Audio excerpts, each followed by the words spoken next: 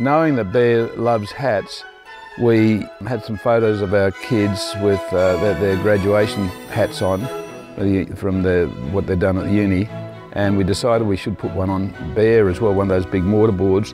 When we put it on his head, he stiffened up, put his nose in the air and had the air of arrogance that you wouldn't believe, as if he'd just done the nuclear science degree and finished top of the class. So we had to put his photo on top of all the other kids' ones and put them all in the correct pecking order, the dog first, which really worked well.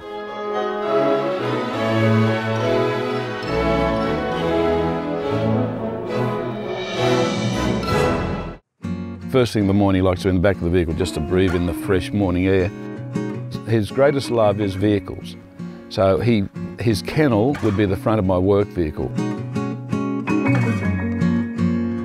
Well, I put my work hat on, and when you do, he smiles. He thinks it is the greatest thing in life and he won't move. He just, in the beginning, he used to shake his head. Now he just sits there and smiles, and he knows not to move too much because it can move a little bit too much, which is quite remarkable. We used to treat him in the front of the vehicle with a lot of caution because he loved just looking around, etc., in the vehicle, and if we're driving a bit fast, we realised he needed his seatbelt on. It didn't take him long to realise the seatbelt was an amazing thing. It puts himself in the seatbelt. Put your seatbelt on. Good boy, you've got your seatbelt on.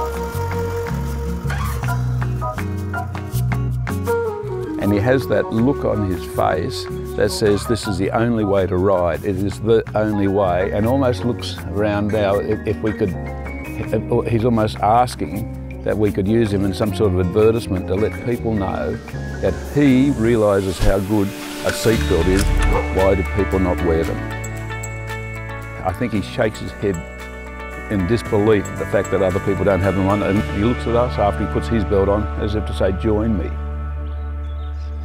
When it comes to sport, he was a sporty young pup. He was good at everything, and all dogs chase balls, fetch balls. Up to 18 months, 2 years of age, he'd fetch the ball. Then one day he decided, that's not for me. Why the hell would I go and, why does she keep throwing it and I've got to go and get it? I'm not going to do it any longer, it's just a waste of time. And so that was the end of his cricketing and tennis career. He was a good swimmer from a very young age, so we used to take him water skiing further down to where we do a bit of water skiing. And just recently, getting a bit older, I put him on a little jet ski.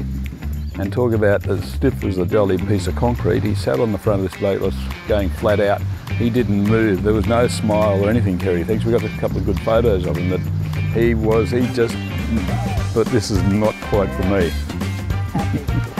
Isn't that right? He was horrified, actually. That's true, he was not going to jump off.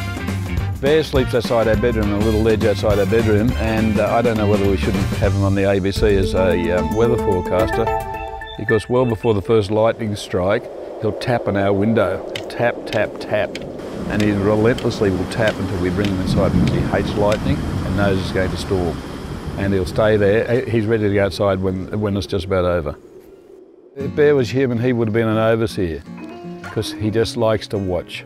And he could have yelped or barked if something went wrong. He definitely knows when things aren't in order.